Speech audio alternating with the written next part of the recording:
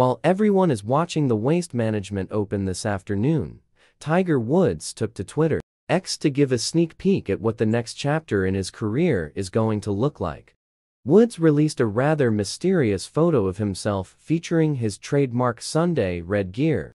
However, there were a few things instantly noted by the press upon reveal. It did not take long for the internet sleuths to very quickly point out Woods' glove.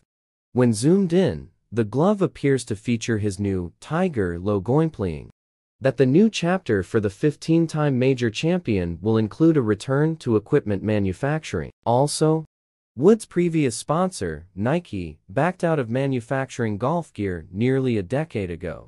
It is rumored that the new chapter will now be with his longtime equipment partner, TaylorMade. However, we likely will not officially know of their involvement until the announcement is made. Woods will make his first point start in almost a year this upcoming week at the Genesis Invitational. As I reported earlier, I believe this is where we were going to get our answer on what the next chapter is for Woods. It appears that we will be getting just that on Monday, when the week's festivities begin. One thing you can expect is that the merchandise will fly off the shelves, no matter who the manufacturer will be.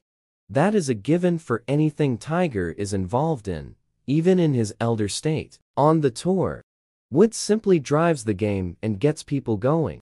As for the golf itself, that seems to be more of a mystery at this point. It has been several weeks since his last appearance at the PNC, playing alongside his son Charlie. We don't know how Woods is going to play. Either way, all eyes will be on Tiger at Riviera during the Genesis, mainly in hopes of seeing Sunday red.